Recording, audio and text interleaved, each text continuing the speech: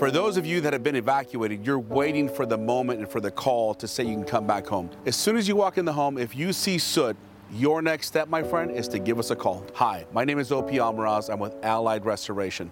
I'm a disaster restoration expert, and this is exactly what we do. One of the most important things is to get on our priority list. Give us a call today so you can get on that list. So as soon as the evacuation is lifted, we can execute and get right to your residence as soon as possible and get everything taken care of for you. For most of you, you're going to be returning back home and your house will be standing, but it doesn't mean that it's safe. The smoke and the soot that has been blowing around your neighborhood has likely entered your home.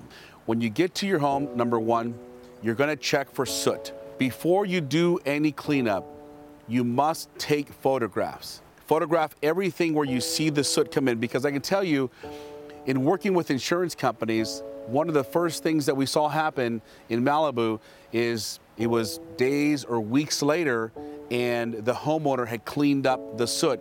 When the insurance adjuster came by, there were no photographs to document where the soot was, and the adjuster was just saying, you know what, it looks okay to me, we're not going to pay any money. And we'll work with the insurance companies to make sure that everything is taken care of for you from top to bottom. Give us a call so we can properly document the entire house, and we can start to set up a claim for you and work with your insurance company to make sure that we can have your house deodorized, cleaned as quickly as possible to get your family back in safely. Give us a call today and be safe.